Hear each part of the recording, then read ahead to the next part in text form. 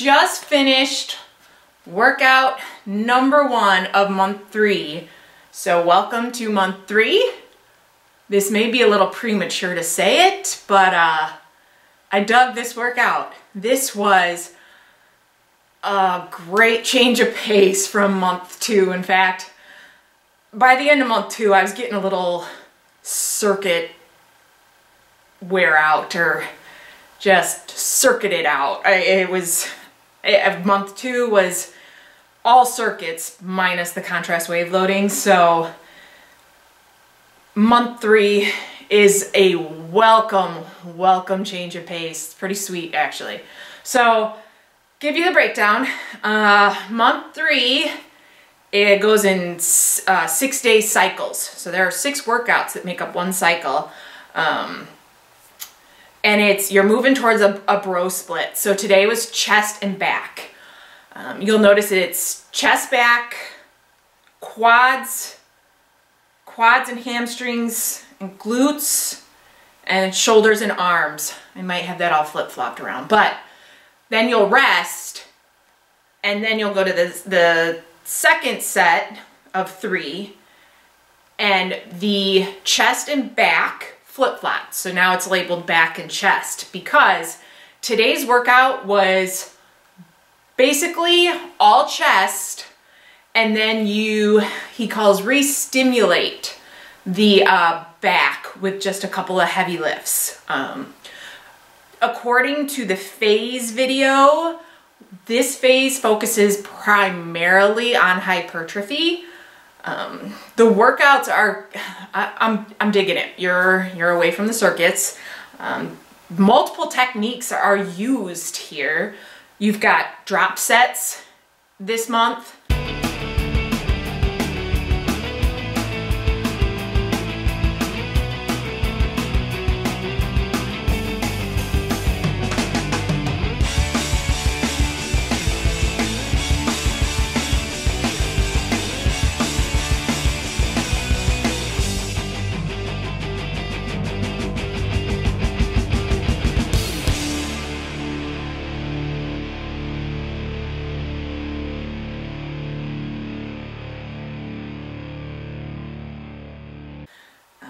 You've got supersets.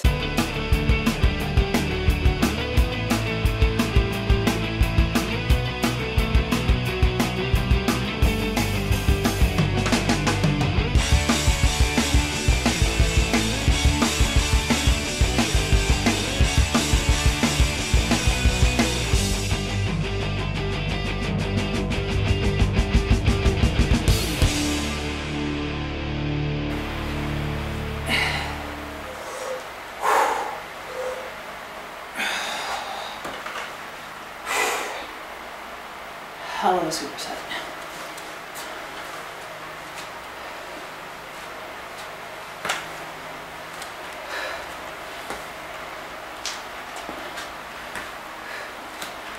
And you've got, in this week, finishers. But that finisher move, which for chest and back today was push-ups. I hate push-ups, but you're never getting away from them, especially with Athlean-X. But the finisher today was push-ups. Then that finisher is going to move around in these workouts, whether it's the beginning or the end, and it's just utilized in a different way. In fact, this 6 set of workouts are going to remain the same the next couple of weeks. So I like that. I like repetition, because you got your weights set, you know the workout, it moves smoothly. The only thing, as I said, changes is that finisher move might come at the beginning next week. I haven't looked far enough ahead, or at the entire end of the workout, and it's just utilized in a different way, but it's the same format that you're throughout the month. Other than that, as I said before, whereas you're supposed to do the first 3 workouts, take a rest day, and then do the last 3 workouts, My weeks are gonna take longer than that. I do like to incorporate just other forms of exercise, especially cardio. Some days I'll throw on my own burst training, especially if it's gorgeous outside. I'm looking really forward to month 3. This one I'm thinking is going to be quite the doozy. In fact, with the leg workout, the finisher this week for that is the dumbbell swing / kettlebell swing. So the kettlebell swing this month, you use 2 hands and then 1 hand to 1 hand. I did end up, my local Walmart had the Bowflex adjustable kettlebell. So I purchased that. I have to pick that up. I just decided to make that call because of the amount of kettlebell swings.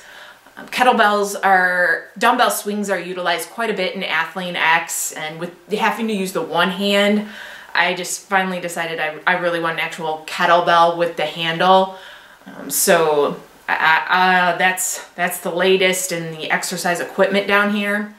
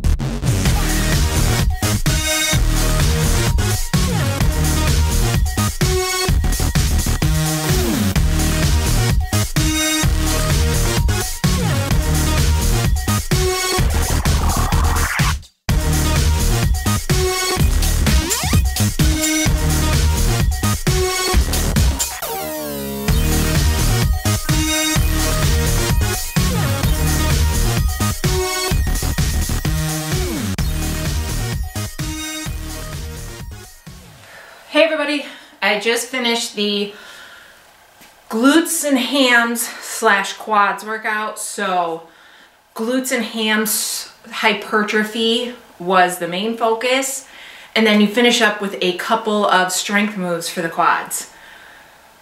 By far the most taxing of the workouts I have done thus far. It also took me the longest to do. The other workouts were taking me, I was finishing up within an hour. This one, this one was a little bit more setting up for the exercises and just physically taxing and made up of just not my favorite moves.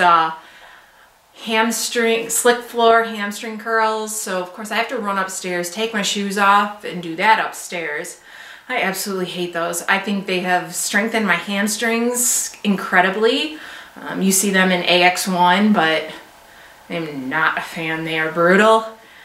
Then today's superset. I have spent so many hours online and time just trying to set this superset up to be able to do in my home gym down here. In the walkthrough video or the demonstrations, he is on a GHR glute hamstring raise machine, or I don't know if it's also called a Roman chair. It's a very large, bulky, expensive piece of equipment that I do not have access to, will never have access to in my home gym. So I researched and researched. I was trying all sorts of things and concoctions down here. I ended up finding the Bosu ball alternative. The other part of that superset, so your glute hamstring raise, is the glute hyperextension, I believe. So you end up just about, you come down a little bit, you're using your glutes and your hams, tightening those up, and then a little bit of your lower back, going down, squeezing, coming up, just slightly past horizontal. as you can see in the video, I concocted a way with my power rack and the bench to hook my feet and be able to do that to the best of my ability. Tomorrow is to be shoulders and arms, or I think it's vice versa, arms and shoulders. See you down here tomorrow to finish up the first week of month 3. Hey everybody, so that finishes up month 3's week 1 of OSI, or the first of 3 rounds of that 6 workout cycle. Today was arms and shoulders. The arms today with the finisher, as I said, which is the only variable that's going to change over these next 3 weeks in the workouts. You had to decide between biceps or triceps. It says do not do both. You pick one or you pick the other. So I did triceps. And triceps finisher was a half gauntlet, which actually there are 1 or 2 other finishers that are half gauntlet styles. So my arms are feeling pretty toast.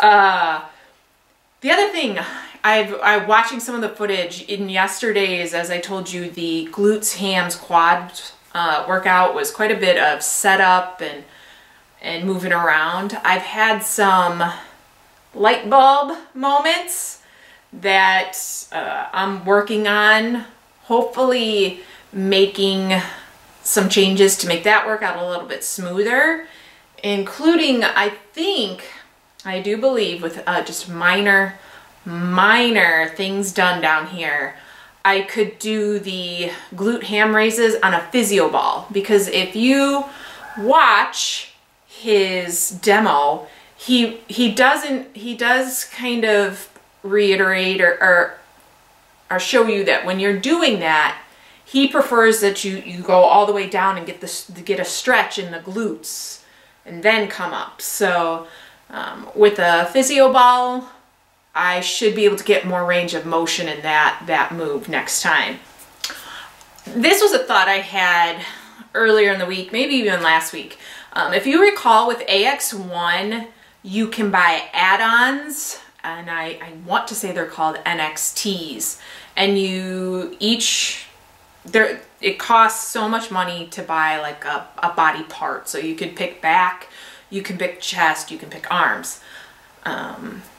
With the way that this program is set up, including month 2 circuits that focus specifically on body parts, chest, back, or even these workouts that are the beginning of the workout is set on hypertrophy of a certain body part, rather than, I'm trying to save you a little cash possibly, rather than purchasing those NXTs, if you own old school iron, or if it's something that you would like to aspire to, you could sub in circuits from month 2 or exercises from this month into AX1 and not buy those NXTs and get a little more work on whichever body part that you're looking to increase strength in.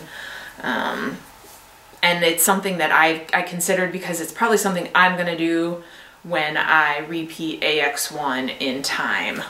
Next, last point I'm going to make. If you recall, some people have said there was already an old school iron workout. I believe it was a bonus when you bought I don't even know what program it was. It was a while back, and it was released as a 1-month program. It's my understanding, Jeff makes the comment, that month 3 is very similar to that OSI, old school iron release. And this month, these workouts, there are not too many new exercises. For the most part, I have seen all of these moves before, whether it was earlier in OSI or in month 2 in the circuits, or a couple that were in previous programs. But for the most part, whereas in month 2 there were quite a few moves that were new to me that I had to really watch the demos and practice, this time around I've been pretty familiar with the majority of the exercises comprising the workouts. I want to say thank you to all of you that have left extremely kind comments, especially those that, you know, they say watching these videos is motivating them.